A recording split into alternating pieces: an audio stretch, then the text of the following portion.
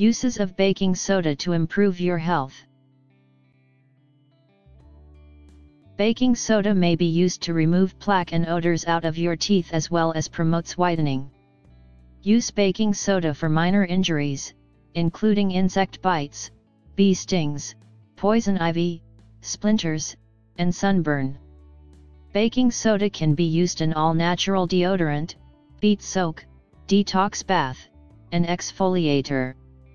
A combination of baking soda and water is frequently effective for relieving acid reflux, indigestion, and ulcer pain. Insect bites and poison ivy.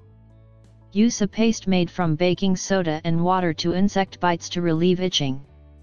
You may also try rubbing the dry powder on your skin.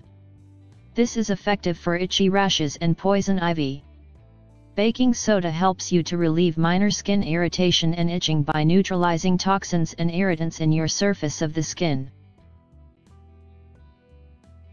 Feet soak and exfoliator.